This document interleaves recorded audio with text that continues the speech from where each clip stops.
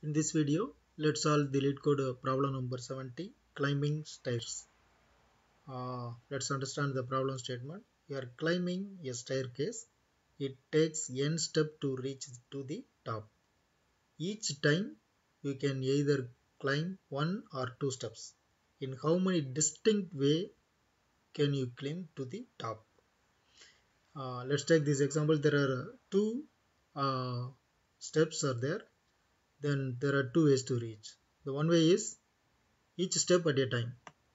That is one way to reach.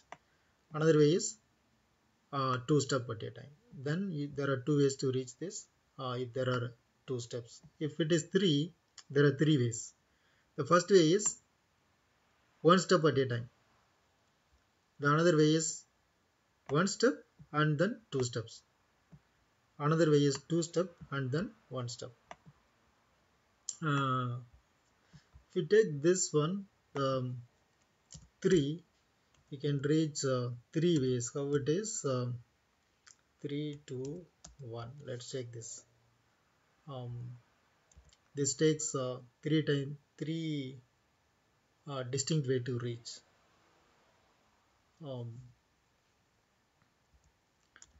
let's check this. If n is less than or equal to 1, then we can return n. I'm going to use dynamic programming. For that, let's declare one variable int um, p equal to new int of size n plus 1. The size. I'm going to store each steps, how many is way to reach. If we are going to reach first, there are one step, there is one way to reach. Let's store this as 1. If there are two, then there are two ways to reach.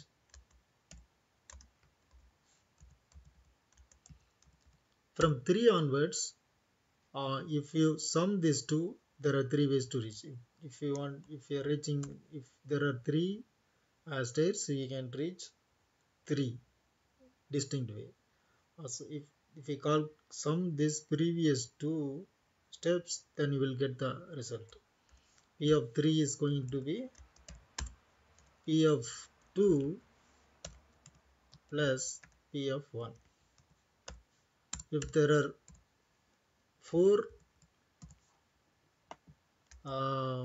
stairs, you can reach P of 3 plus P of 2 times.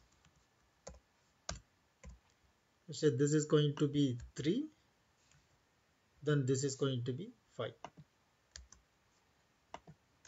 There are 5 distinct ways to reach. From this you can do the loop. If it is more than 3, then you can do the loop.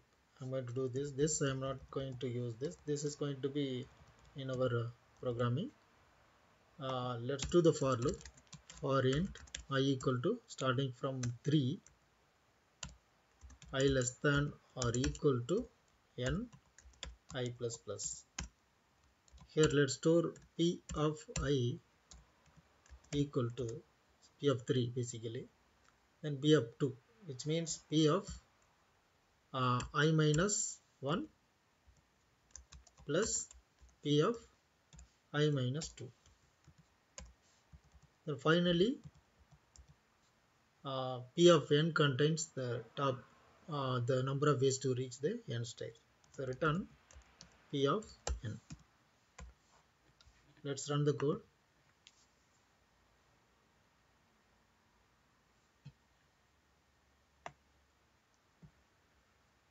Return spell mistake.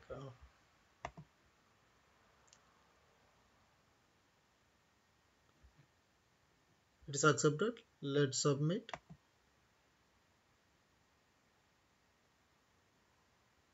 It is success. It took 0 millisecond, faster than 100% of Java online submissions. Let's also solve this in C#. I don't think any change is needed. You can just change the language. C#. You can paste the code. It will work. I think everything, all other syntax looks perfect. This is commented code. Let's run the code and see whether this works. Yes, it is. It is accepted. Let's submit.